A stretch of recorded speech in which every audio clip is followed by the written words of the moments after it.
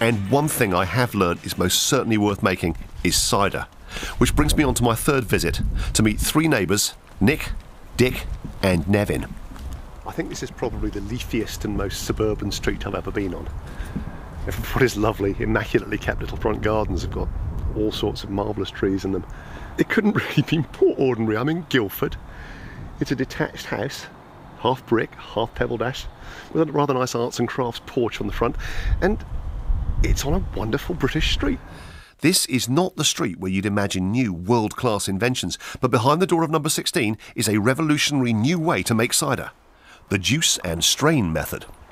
Hello. Hello there.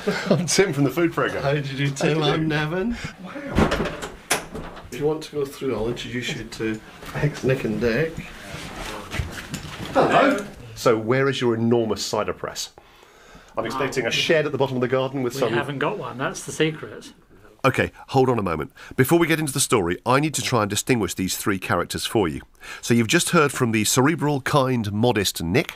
I'm Nick Macduff, I live at number 11 and I spent 40 years working for the diplomatic service. The muscles behind the operation is Dick. Hard-working man, strong hands and a weathered face. My name's Dick Nevin and I live at number 26, but basically I was a carpenter for 50 odd years. And last but not least, the ringleader. My name's Nevin Stewart. Nevin is a Scotsman with a Father Christmas beard and a mischievous smile. He's also the kind of guy that spent his whole life tearing things apart and then trying to put them back together again, experimenting, inventing. My career was as a research chemist with British Petroleum, and I have a number of inventions and patents, and I was thrilled and delighted to be able to re-exercise some of these skills that I'd acquired in making cider. I'll let Nevin get back to the story. Well, back in 2011, Nick's tree had a bumper crop, 300 kilograms of fruit. Wow.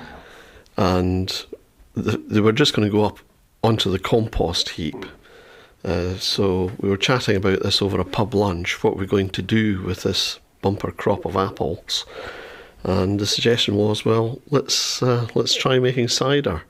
We didn't know how we were going to go about doing it, but we were sure that we didn't want to spend any serious money. So our daughter offered up her small-scale kitchen juicer that would accept slices of apples minus pips. And three of us spent 3 hours juicing apples one afternoon, and we ended up with 3 gallons, 3 demijohns worth of apple juice. It was jolly hard work doing it that way. Took forever. So we thought, no, this is not the way forward. But Nick had a discovery. Yeah, so I happened to be in a charity shop a few days later and I saw an enormous juicing machine and I thought, we might be able to get some more, bigger apples through that without slicing them up. So I told Nevin, and he gamely went and bought the machine, and we've never looked back from there. I'm really impressed with that. What a lovely thought. Do you want me to put the kit together? Absolutely, yes please. Let's have a look at how it's done. So that shreds the apple. The pulp gets thrown against the fine mesh of the centrifuge basket. The juice comes through, comes out there, and the pulp is ejected out the back. I've never seen this happen. This is going to be a completely continuous process. As long as you're dropping apples on the top, it's going to pump liquid out the front and pulp out the back. It does, yep. That's amazing. And gentlemen, have you washed your hands? Yes. Can I scrub in as well? Please do. Thank you. You want to have a go? Yeah. Do you want to start off? The J4. J4. Starting with the J4. That's the official name of the juicer. It is. That's it. You're on. If you've never tried to make cider before using a traditional cider press, then let me explain how revolutionary this is. A cider press takes ages, it's very messy, it uses a lot of manpower.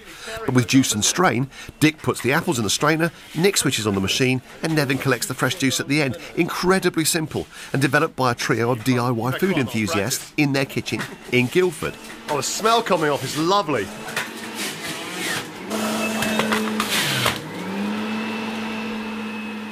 You can hear it dripping now from the holes in the bucket.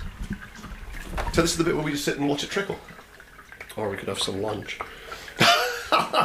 There's an idea. So, we trot off to the dining room for some manly quiche, accompanied, of course, by some stonking homemade cider. Cheers. Cheers. Cheers, everybody. Very, very fresh smell. Are you getting apples? Oh, yes. Wow. It is an amazing thing of fulfilment, isn't it? It's a pleasure in having done it and seeing the process through.